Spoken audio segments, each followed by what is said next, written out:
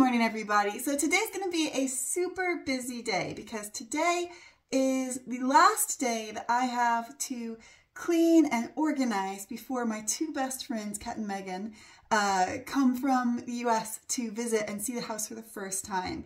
And since it's the first time that they're here, I really want everything to be like perfectly presented. And I mean, obviously there's half the house that is still undergoing construction things, so it's not going to be perfect, but for the rooms that are finished, I want them to be like perfectly presented. I want to add in a lot of little details.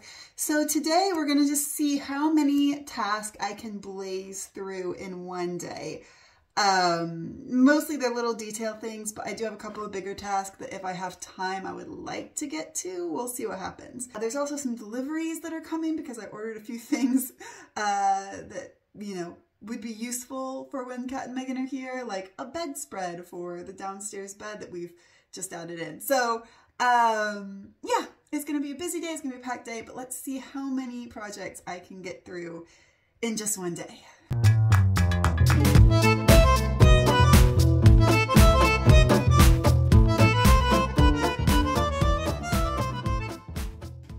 Okay, project number one is in the Rococo bedroom where either Kat or Megan is going to be staying when they visit.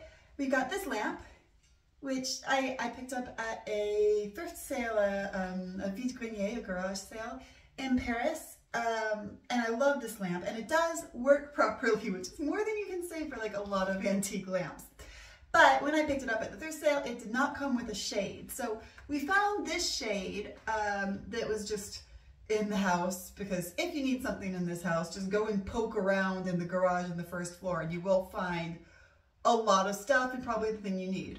So we found this shade. The only thing is that the hole that supports the shade on the lamp is way bigger than the actual like stock of the lamp here. So I'm gonna have to figure out a way to make the hole smaller so that it will hold itself up instead of just like this situation, which is not really the design choice I was going for. Here's the lampshade I would like to use with the hole that is just slightly too big. So I went in the garage and I found a smaller lampshade with, of course, a smaller hole. So let's see if we can somehow cobble these together and make a lampshade that works for the lamp.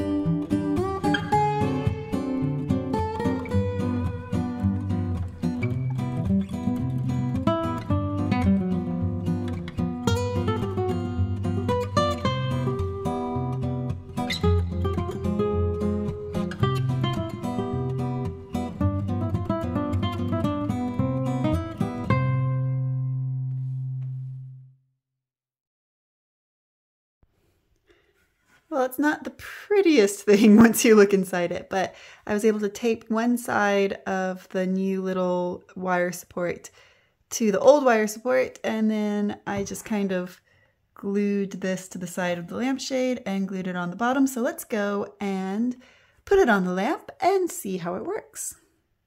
I'll take the hot glue gun along too, because we need to glue my grandmother's porcelain figurines onto the shelf down in that bedroom, just so they're extra safe, because I don't trust myself not to eventually knock them off the shelf.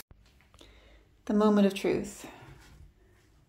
Let's see if it fits. Yes! That'll do. All right, let's put the bulb in. Looks good, looks good. Let's turn it on. Oh, I'm very happy with that. Yep, very, very pleased with that. That shade looks good with it. I think we're going to keep that shade. It was kind of just a stopgap measure, but I'm very pleased with that shade. I think that might be the final shade for this lamp.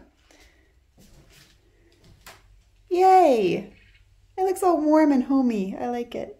Okay, while we're down here, I'm just going to quickly hot glue these little figurines onto the shelf. These are my grandmother's porcelain figurines, and I just feel nervous that they might fall off.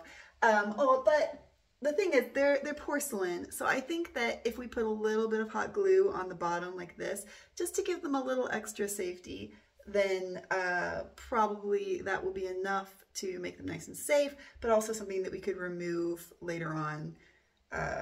Yeah, it's just gonna make me feel better.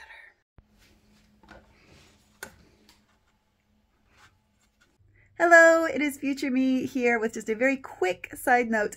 I saw that a lot of you guys had commented on the previous video about not using hot glue with the porcelain figurines. And first off, I just want to say thank you, because I really do appreciate when you guys comment with advice and ideas, because those are often extremely helpful. Thank you to everyone who's commented with spider repellent ideas. Highly appreciated.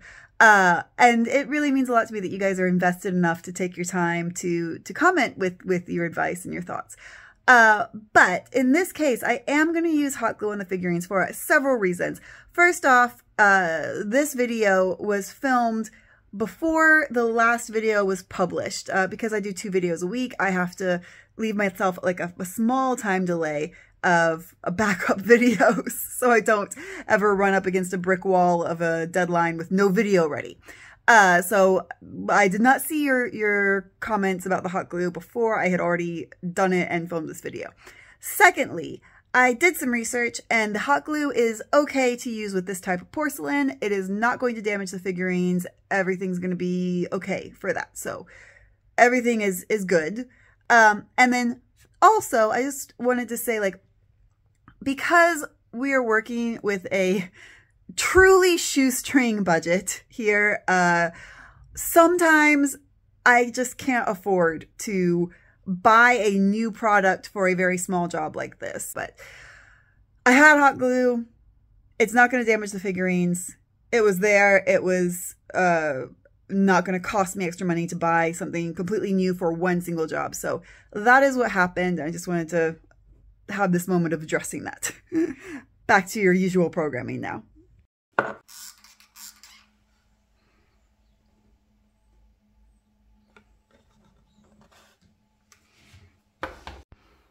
Okay, figurines glued. Task number 2, done. Task number 4 is going to be really easy. It's just putting some little lampshades on the sconces in the wall, because I think it's going to make it just look more finished. This hallway looks a little messy and construction-y. Is it straight? Can't tell if it's straight.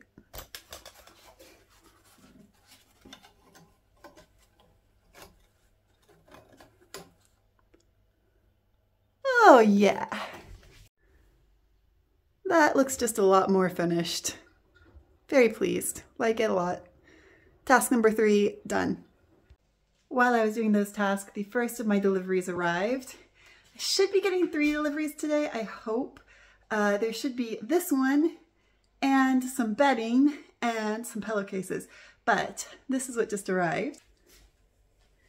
It's a mirror. Because we need mirrors to go upstairs in the attic to turn it into a dance studio, and full-length dance studio size mirrors are stupidly expensive. So this mirror was only 30 euros, and what I'm going to do is, maybe today, maybe at another time, take it up to the attic, put it in place, and just see if I think it would work to have 2 mirrors of this size stacked on top of each other, and then 2 more to make a wall of mirrors for the dance studio mirrors. Because if we could do that, then it would only cost 30 euros per mirror instead of like 250. Okay, next project. I'm going to finally give it up and just put the trim onto this bed that I reupholstered. I've been putting it off because there is a very small stain on the other side, and I was thinking about taking off the fabric and washing it in the machine just to get the stain out. But to be honest, I don't know if that would get the stain out, and I'm worried that taking it off would shred the sides of the fabric where the staples are now. So I think it's better maybe just to go ahead and put the trim on and try to get some kind of stain pen to get rid of the very small stain over there, which you can't even see when the pillows are on the bed anyway, so I think it's fine.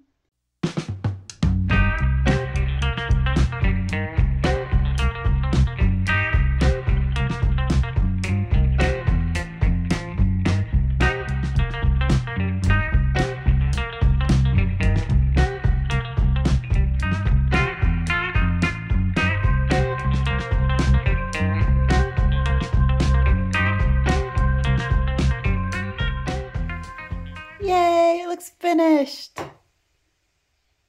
That makes such a difference, that little finishing touch. Okay, I'm gonna finish making up this bed, put some pillows on it because of my ongoing pillow obsession, and I think this room will be ready for some special visitors quite soon.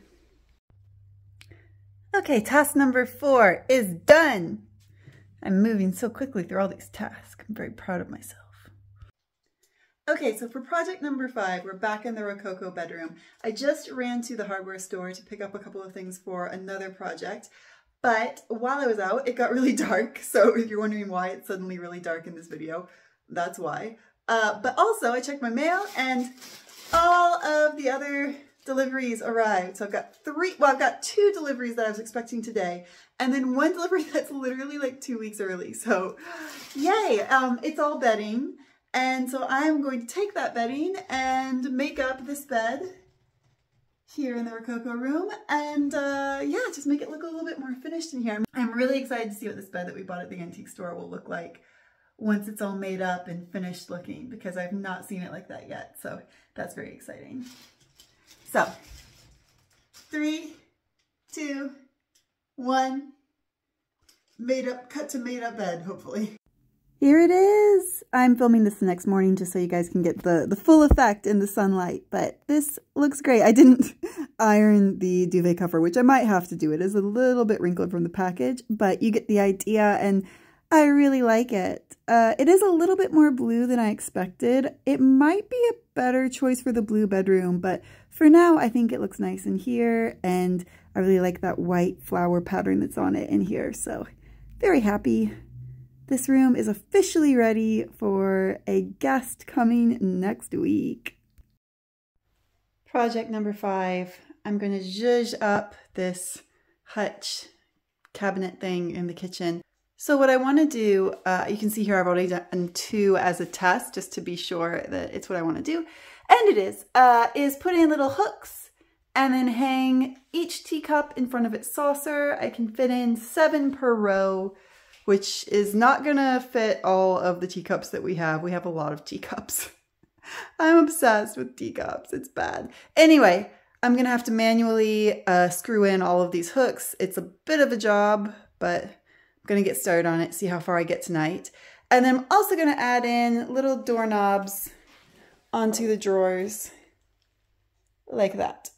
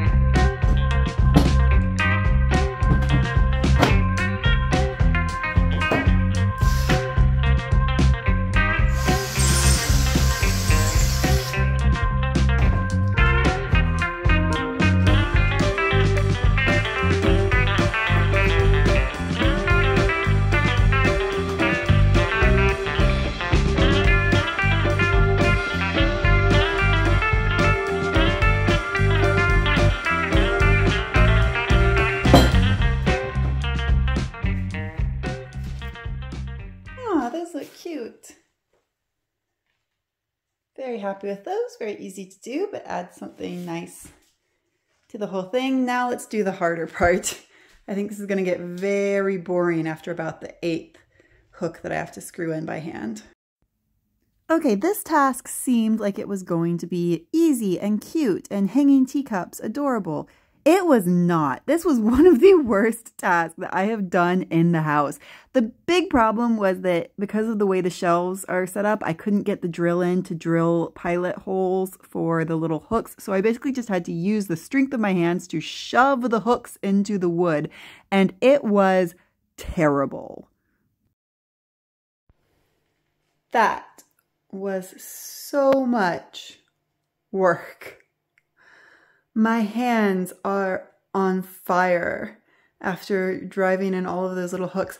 I know that I know that you can drill a hole to put the hook into. It's much easier, which is what I did do on the top. Unfortunately, on these two shelves, there was no way to get a drill in there. So it was all done by hand, but it is beautiful and I'm so happy with it. It totally changes how this piece of furniture looks. But in the meantime, I am exhausted. So it is definitely time to have a nice bath, nice dinner, and crash. Also tomorrow I am driving up to Paris. And it's the first time that I've done a road trip or a long drive of any kind since I got my license here in France.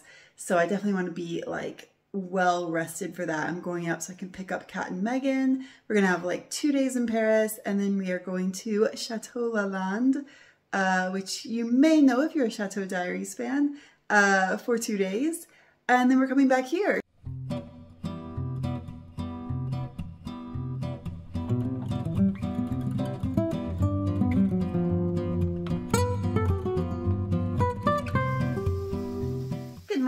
It's the next morning, and I'm gonna finish this video on the next morning because I wanted to show you guys how all the projects look in the daylight, because everything just looks so pretty when the sun comes in the back of the house and shines right onto it. So I wanted to share that with you guys. So let's review what I did yesterday.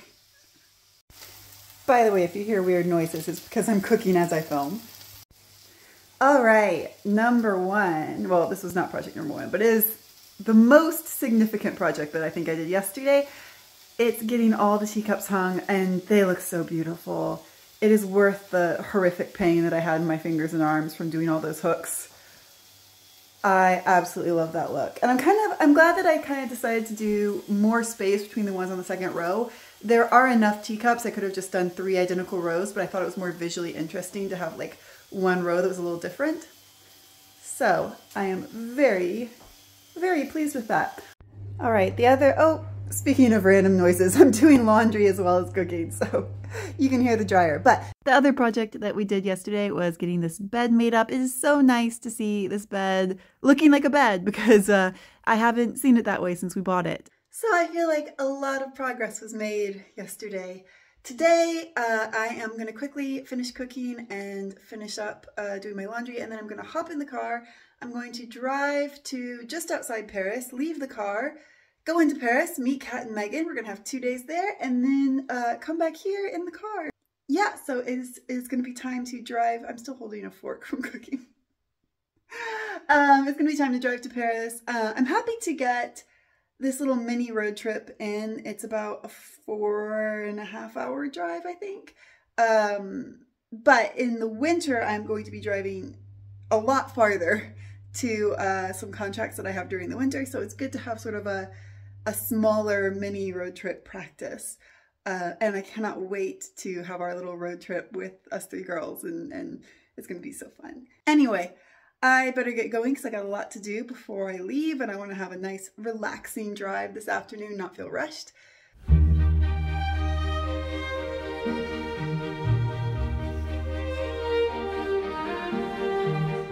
Hi guys, it is once again time for the Chateau guessing game.